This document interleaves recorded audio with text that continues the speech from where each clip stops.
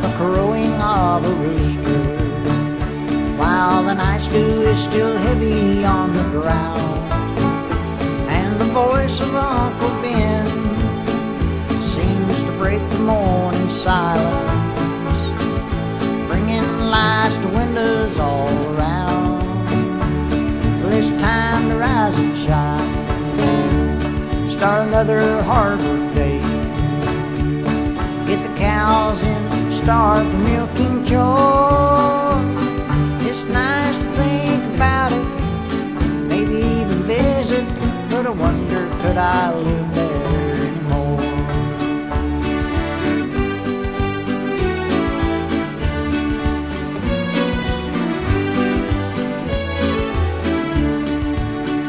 Something about the smell of cornbread cooking on a wood stove seems to bring a picture to my mind of a little three-room house with Mama in the kitchen.